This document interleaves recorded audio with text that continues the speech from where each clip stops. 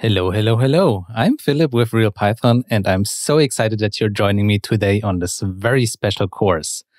In this Real Python exercises course, you'll practice installing packages with pip. Our exercises courses are all about training. You'll train the process of writing code by solving carefully selected exercises. You'll also train reading over other people's code and communicating your thought process.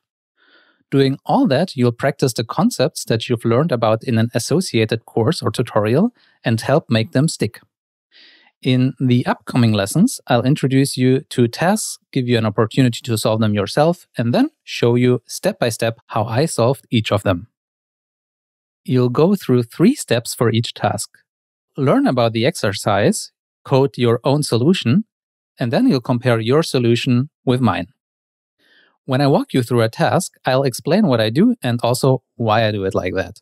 That will give you a chance to compare not just our final solution, but also how we got there.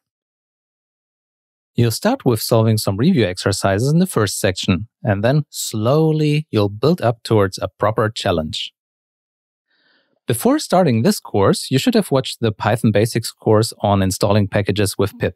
If you went through that course, then you're well equipped to solve the tasks that I'll throw at you in this course. The concepts that you'll practice are using the terminal, working with virtual environments, installing packages, and declaring project requirements. If you're somewhat familiar with these concepts and you want to strengthen your knowledge with some practical programming tasks, then this course is exactly right for you. If you're ready to get started and do some hands-on programming, then see you in the next lesson. There, I'll introduce you to the first exercise to get you warmed up. Welcome to the first exercise. In this exercise, you need to list your packages. It's a good idea to open the terminal because that's what you need for this one. And your task is to list your currently installed Python packages with the pip command in your terminal. You can pause this video course and then try to solve the exercise on your own. And once you're ready, move on to the next lesson where you see how I solve this exercise. I'm here in my terminal right now, so make sure that you also try this in your terminal and not in your Python console in idle or something like that. So it's important that you're using the terminal. To list all the packages that are currently installed on your system-wide Python, you use python 3-m pip, and then you use the list command. If the Python 3 command doesn't work on your system, you might try to only write Python.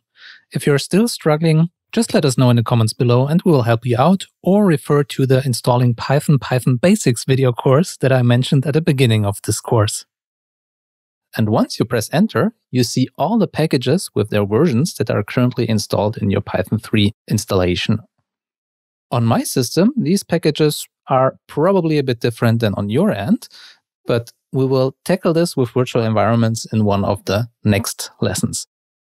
There's another thing I want to show you for the moment, and that's if you use the arrow up, you can go back to a command that you used before. If you were unsure which command you used to list the packages, you can always use -h. The H stands for help, and instead of writing -h, you could also write --help. So I use the arrow up to go to my former command, so I don't have to type everything, and then I remove the list command with -h. And once you press enter, you get a big bunch of information, and that's all the flags and commands that pip supports. So if you are unsure about certain pip commands, -h is always a good idea. And with this, let's move on to the next exercise task. Here is way more text on the slide than the former exercise, so it's a bit more work to do for you. In your terminal application, navigate to your desktop and create a new folder named pip_exercises. Then change into the newly created folder and print your current working directory. After that, navigate back to the desktop folder and create another folder named other_exercises. So the other exercises folder should be next to the pip exercises folder. Verify that both folders exist by listing the items on your desktop. Here I am again in my terminal. That's what you see on the left side. And basically, I will be in the terminal for all the exercises, so I probably won't mention it in the future exercises. But this time on the right side, you also see my file explorer. The reason why I'm doing this is that we are seeing in live what changes I'm doing in the terminal. So we could check everything in the terminal with commands as well, but it's nice to have it a bit more visual for this course. The first thing we need to do is to navigate to the desktop. To navigate in the file system in the terminal, you use the cd command. Cd stands for change directory. But the cd command alone doesn't do anything because you need to tell the terminal where you want to go. And now there is one cool shorthand on Unix systems where you can use the tilde character followed by a slash, and that's basically your user directory. And when I want to go to desktop, I use the tilde, slash, and then desktop with the cd command before that. And once I press enter, I'm going to the desktop. How do I know if I'm on the desktop now? There is another command, pwd. pwd stands for print working directory. And that shows me the path. So now we can be sure that we're on the desktop. And the next part was to create a directory named pip_exercises. For this, I use mkdir, then a space, pip_exercises. And once I press enter, you see on the right side of the screen that there is a new folder named pip exercises in the file explorer. So cool, that worked. Now change into the newly created folder and print the current working directory. The command to print the current working directory you already know. And also you basically know how to move into a folder. So this should be nothing new to you. It's cd, and then you use the folder name that you just created. And here I can use another trick, and that's starting with a name that exists in that folder and press tab. And then the terminal auto-completes if it finds something. So in this case, this pip exercises folder exists. And once I cd in it, I can do pwd, and that prints the current working directory, which now is the pip exercises folder on the desktop. To move back to the desktop, I can use cd. And now I could use the tilde desktop command, but I can also use ... which is the parent directory link. Once I press enter and use pwd, you can see that I moved back to desktop. And from there, we should create another folder named other_exercises. Once I press enter, you can see on the right, the folder got created. And with ls, I can list all the folders in the terminal as well. This concludes this exercise. Now it's time to work with a virtual environment. Inside your pip exercises folder, create a virtual environment named venv. That's venv. Verify that the virtual environment exists by listing the items in the directory. Then activate the virtual environment. Okay, it's finally time to work with virtual environments. We need to create a virtual environment inside the pip exercises folder. Let's see where we are right now by typing pwd. So I'm on the desktop, and with ls I can see that there is a pip exercises folder. So I can cd into this folder.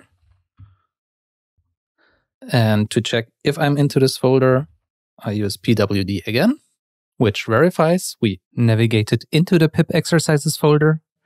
And then we create a virtual environment named venv. And we can do this by using Python 3-m. And then you call the venv module and you create a virtual environment named venv. And once you press enter, your computer probably works a little bit to create it. And if you press ls, you can see that there is now a venv folder in your pip exercises folder. Since I have my file explorer open on the right side, I can also click this little arrow here and you can see that there is the virtual environment folder successfully created. But it's not just a folder. There is a bunch of stuff in this folder. So let's click this one here. And as you can see, there are a few folders in there, but you don't need to bother that much about it. The important thing is you have this virtual environment folder now, but to actually work with the virtual environment, you need to activate it. So let's go back to the terminal and activate the virtual environment. And this you do with source and then venv, that's the virtual environment folder, bin/activate.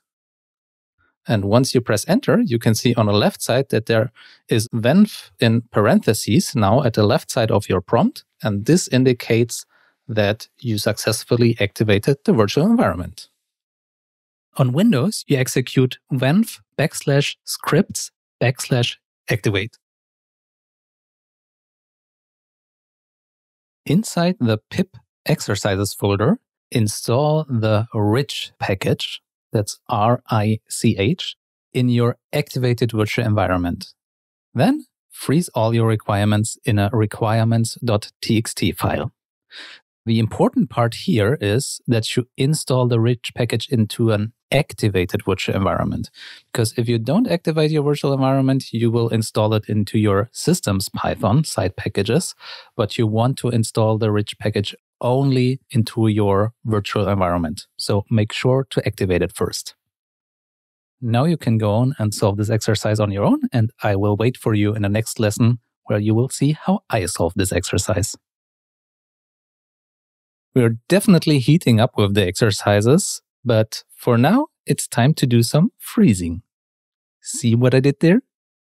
But before that, we need to install the rich package. Now, before you install the rich package, you really must make sure that you activated your virtual environment before. You can verify that by looking for the venv in parentheses in front of your prompt.